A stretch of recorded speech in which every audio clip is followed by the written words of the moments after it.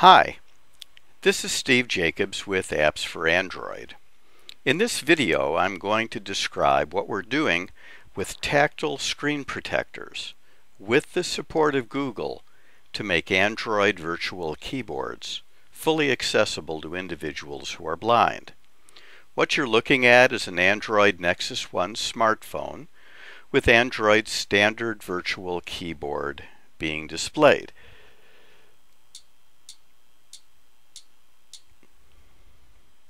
Because this keyboard is being displayed on a touchscreen and can't be felt by touching it, it is not accessible to individuals who are blind.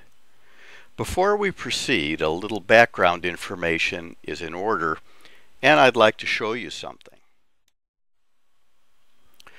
Over the past year, we have been manufacturing tactile virtual keyboard screen protectors. You're looking at two of them. The one on the right is black. It is clearly visible. We produced this one for the purpose of making this video. The one on the left is transparent, like all other screen protectors, and you can't see it. Let's see if I can adjust the light to cast a shadow on it so that it becomes visible.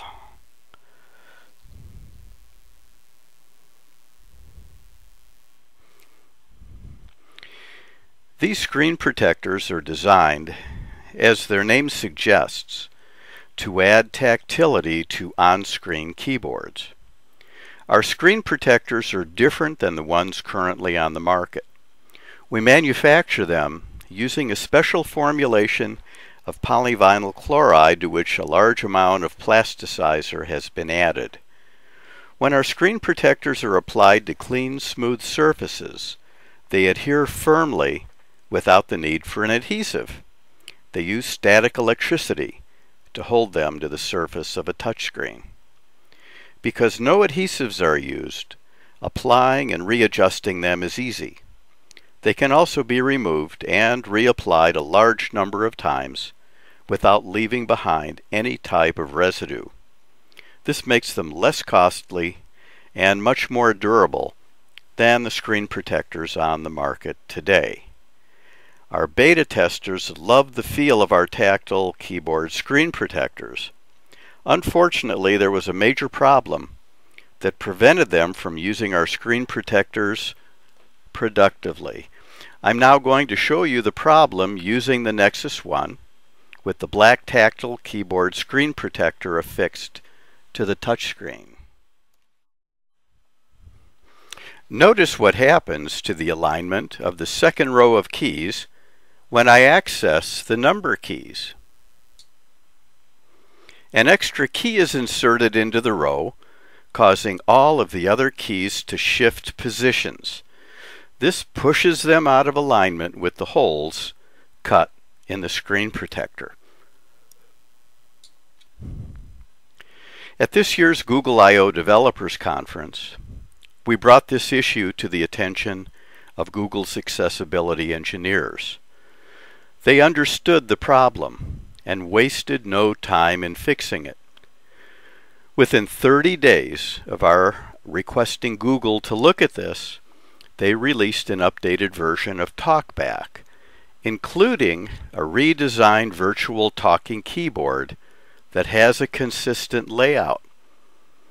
Let's see what that looks like. Here's the new TalkBack keyboard. Let's see what happens when I access the numbers. Symbols on. Nothing. The keyboard layout remains consistent. In addition, the virtual keyboard has the same tactility as a physical keyboard when using our screen protector. Actually, it's more tactile, and it talks.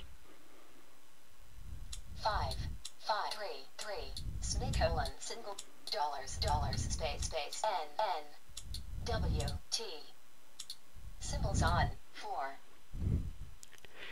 And the new TalkBack keyboard no longer renders our screen protector useless.